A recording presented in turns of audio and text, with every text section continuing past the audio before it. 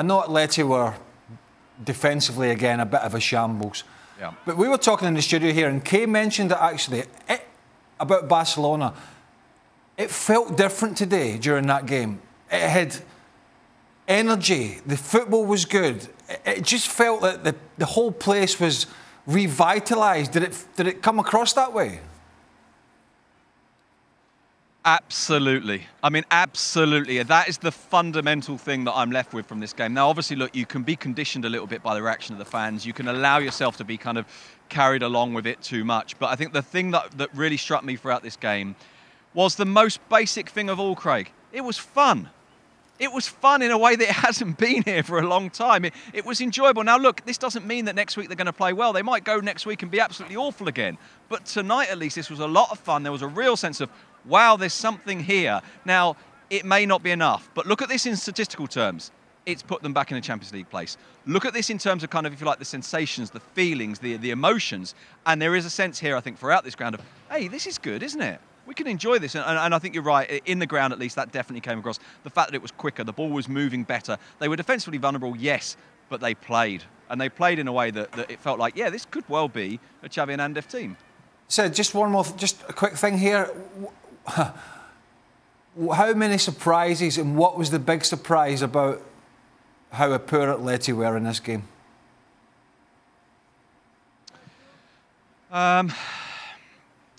It's difficult to put my finger on one. I suppose you could look at it, but you see a lot of these things that I'm going to say now have actually been happening all season. So you look at it in the fact that Barcelona had scored from their first 2 shots on target, that Oblak isn't saving things anymore. And that is a surprise, only it's been happening all season. And I don't want to focus on Oblak because it's not about him and it's not fair.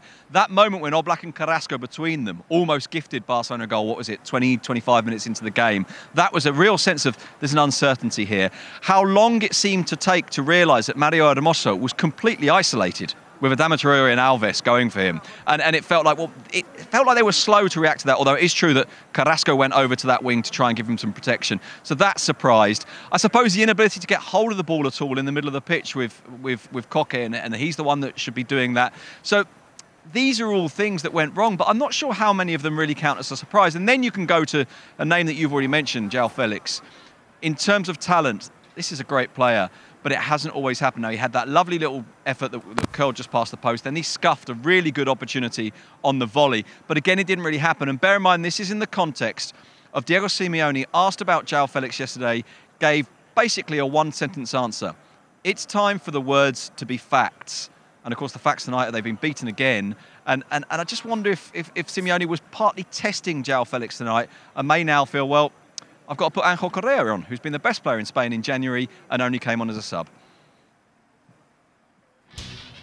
Yeah, Diego Simeone certainly got to go back to the drawing board, although you do wonder, and I'm sure there'll be many questions asked of it. We were wondering as well if it would be a turning point with what we saw in that Valencia Well, the game. thing is with Simeone, he's got so much support, it seems, with the Atletico Madrid fans, because if you remember back to the Valencia game, at 2-0 down in the home stadium, there were no cries, boos or hisses towards the manager. There's full belief that he can turn it around and make the right decisions, and on that day, guess what, he did. But I thought today he made some poor decisions in his selection and his tactics. And to go back, Sid was talking about João Félix, you just sometimes think, you know, right fit, wrong place, right time, wrong place, all that kind of thing. I get the feeling the two things are not gelling.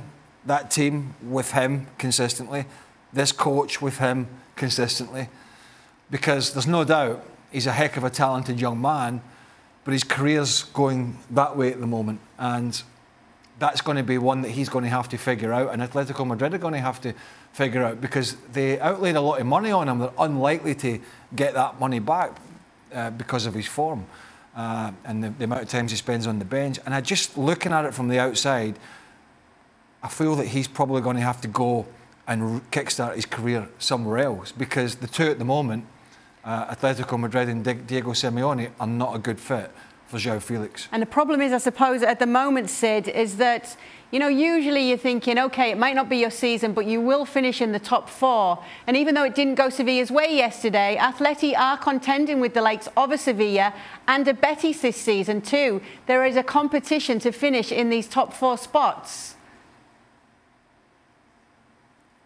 Yeah, absolutely. I mean, look, we were talking about this, weren't we, a little bit pre-game, that this was a game that used to decide the title. This year it was being presented as a game that might decide the Champions League places.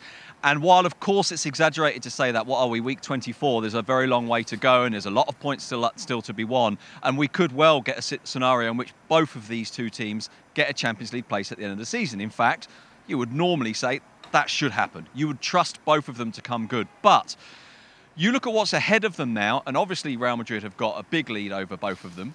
Sevilla have got a very big lead over both of them. And the third team is Betis. Now, under normal circumstances, you say, well, these two will catch Betis. Betis are playing some of the best football in Spain right now. They look absolutely rock solid. They've got a reasonable sized lead over these two teams. And so right now, and of course this can change, you can't help but look at the table and think, it may well be only one place up for grabs between these two teams. Today really was big. And of course, the economic impact of one of these two teams not getting to the Champions League is huge as well. And so, yes, this is very, very big indeed for both of these clubs. And if Atletico weren't to make it into a Champions League place, then that will have consequences in terms of the kind of movements that they want to do in the summer, and may well, to take it back to what we were talking about a moment ago, have direct consequences for a player like João Félix. Thanks so much for watching ESPN on YouTube. And for more sports highlights and analysis, be sure to download the ESPN app. And for premium content and live streaming, subscribe to ESPN Plus.